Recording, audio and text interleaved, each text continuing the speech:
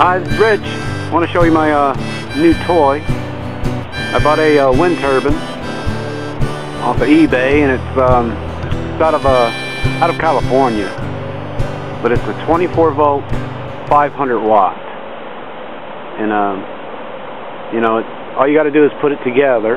It comes with a bracket, and the PMA mounts on the bracket, and it has a metal hub that you mount onto the PMA, and then you just bolt the blades onto it, and you piece the tail together, and you paint it, and that's all I did. And then you put it on a metal pole. It's I think it's one and a half 40 gauge metal pole, and that's it. Looks pretty cool. I like the way it looks.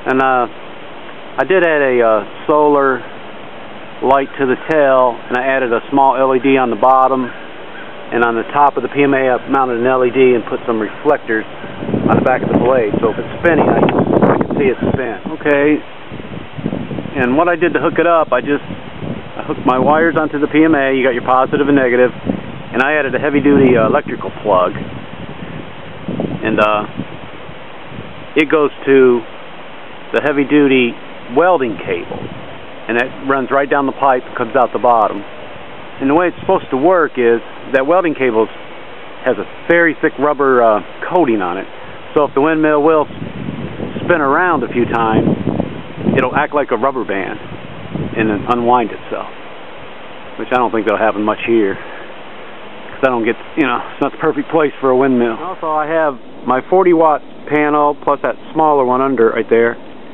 It's tied straight to the grid inverter, so when it gets power, they work great because they don't get over voltage. They'll get up to 18, 20 volts or more.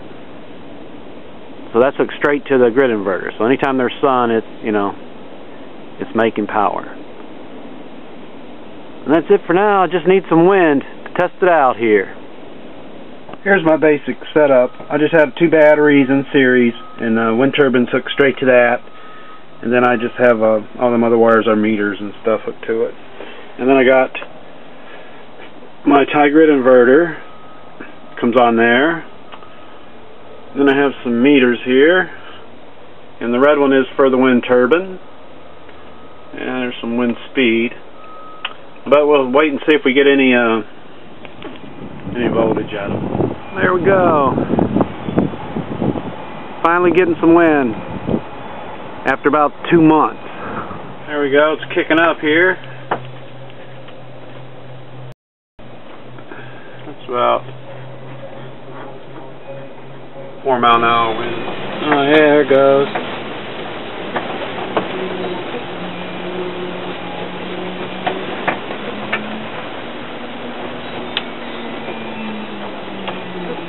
Well, that looks like about it. Don't look like it's going to get any higher voltage today. The wind's sort of dying out. Anyways, thanks for watching. Have fun.